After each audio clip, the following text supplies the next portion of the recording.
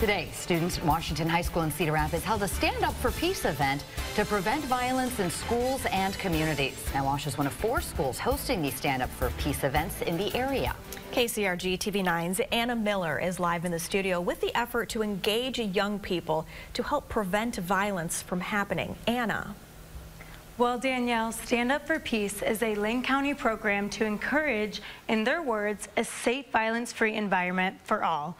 Wash and Jefferson High Schools and McKinley and Franklin Middle Schools are hosting events to promote peace at home and school. The lunch hour at Washington High School in Cedar Rapids is a bustling time.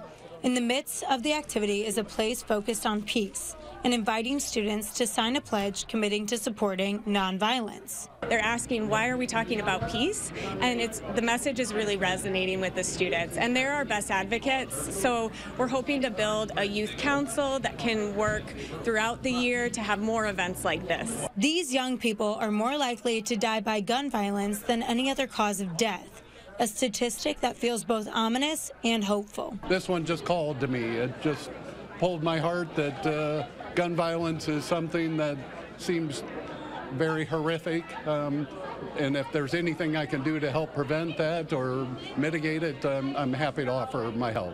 The nonprofit Foundation 2 and Lane County Public Health are working with 4 schools in the district to promote the program Stand Up for Peace.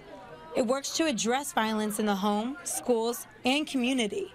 This event included a selfie booth, snacks, and a drawing for prizes if they sign the nonviolence pledge. In the last 2 days, more than 400 students have signed the pledge. We know that community members and students saying that they are for peace and they are against violence really impacts those that might be at risk for committing that violence. One volunteer for Stand Up for Peace says it's great to see the youth come together to help prevent violence.